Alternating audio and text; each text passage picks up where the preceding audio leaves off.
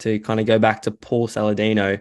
Mhm. He was talking, I was listening to him talk about the Randle cycle and how it's something that's not something that's of concern to him, and he doesn't worry about it.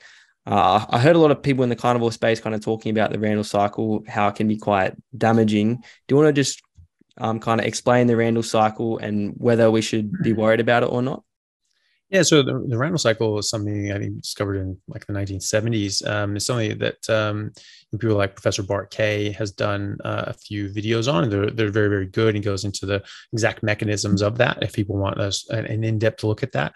But basically what it says is that if your cell is being flooded with an abundance of energy, by carbohydrates or fat, it's going to say, okay, that's enough. We're going to protect ourselves, and we're not, instead of having overabundance of this and gumming up the works of the cell and the mitochondria, it shuts it down and makes the barrier resistant to fat and carbohydrates coming in, and so they'll stay in the circulation, and they have to get stored in as fat as well. So the argument is that if you're eating carbohydrates, that will shut off your cell to to fats, and then so that fat, instead of being used as energy, will then just go into fat storage. And if you're again cutting things off, it also will stop the allowing carbohydrates from coming in the cell as well, and that will raise your blood sugar, and this can be maybe seen as insulin resistance as well, because this is telling insulin like, hey, we're not going to listen to you. I think there's probably a combination. I think that people do, even when they stop eating carbohydrates, it does take a while for their body to normalize and become more sensitive to insulin. So that's something that in practice, I've seen it just take a little while for people to bounce back from, but they can, and most of the time they do. Sometimes people, if they've been type 2 diabetic for a long time, they may not be completely able to make and maintain their own insulin. They may need a bit of insulin, but the sensitivity comes back. They don't have to take copious amounts of insulin or other medications to try to force energy into cells, and their blood sugars is very, very well controlled after that. So so that's sort of the Randle cycle in a nutshell, is that if you start taking in a bunch of carbohydrates, it can just sort of gum things up.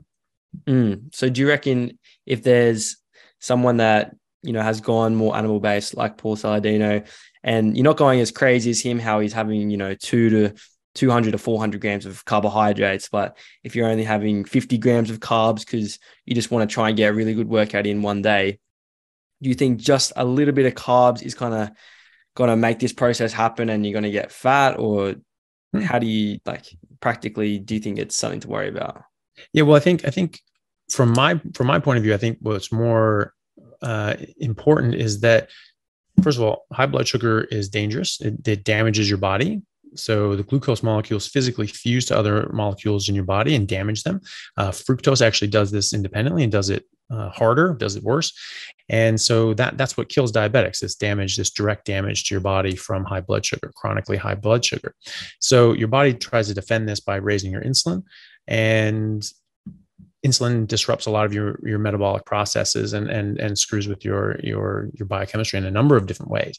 And so that's a problem that I see with eating carbohydrates, even a small amount, is that you're going to get that insulin spike, and that's going to sort of derail your body's metabolism. And when your insulin goes up, it forces energy into cells. It doesn't allow it to come out of cells, and it will actually lock down your fat cells. So it blocks proteolysis, it blocks lipolysis.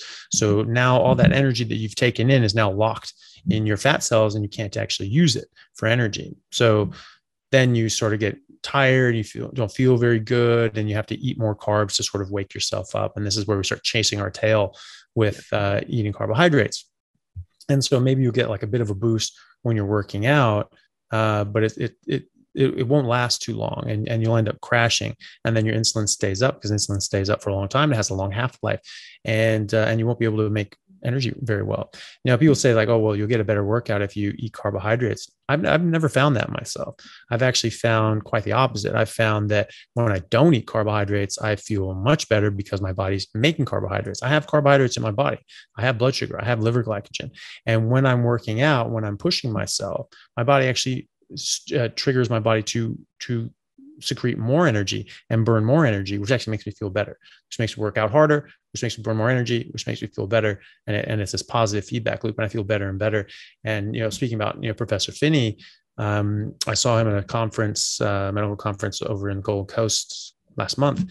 And he was talking about research that they had done, actual controlled trial where they had, two groups, one in, fat adapted ketosis and the other just eating normal carbs and everything like that. And they tracked their workouts, they tracked their exercise performance and everything like that. And how much oxygen they were using, their respiration rate, metabolic rate, and all these different markers. And they found that they, you didn't get an advantage from eating carbohydrates. They basically about the same. Then interestingly enough, they switched the groups. So they had all the groups that were fat adapted and keto started eating carbs, and the people that were eating a bunch of carbs, you put them onto keto. You had them on there for I think it was 40 days, 42 days or something like that. And then they started testing them again. And again, they found that you could go back and forth without issue. So you didn't need carbohydrates. And this is obviously Professor Tim Noakes, who used to be all about, oh, you got to carbo load. You need carb to burn carbs. He was that guy. He made that very popular, back in the 70s and 80s and onwards. And now he's done a full reversal. He's like, oh my God, I got it completely wrong. It was absolutely backwards. Or maybe that was Noakes who did that experiment. Sorry, that wasn't Steve Finney. That was Noakes that did that exercise tolerance test. So, there's a lot of evidence for that. So I find that I would just work out a lot better. So if you're eating carbs, you sort of have to keep eating carbs in order to maintain your blood sugar and your energy levels. But if you don't eat carbs at all, your body does it for you. And I think that's a much more efficient way of doing it.